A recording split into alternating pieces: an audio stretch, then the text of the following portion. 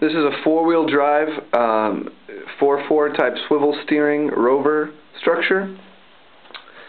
Has a 5-speed manual transmission, dual layered suspension, in that it flexes independently at each wheel. Also, each end flexes independently. So we have you can see a lot of ground travel, a lot of resistance.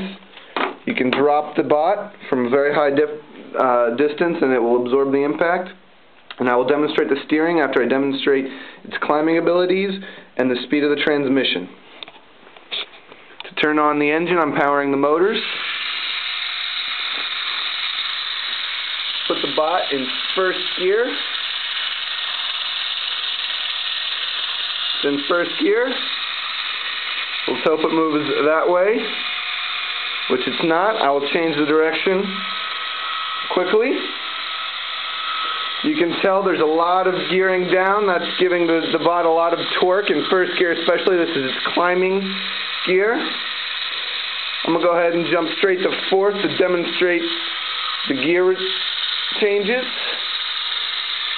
This is fourth gear. And finally, I'm skipping, all the gears obviously. We're going to go straight to fifth. This is as fast as the bot can move.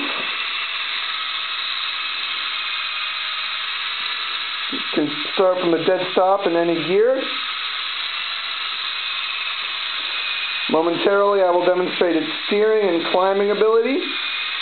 Again, going back down into second gear, you can see the difference right away.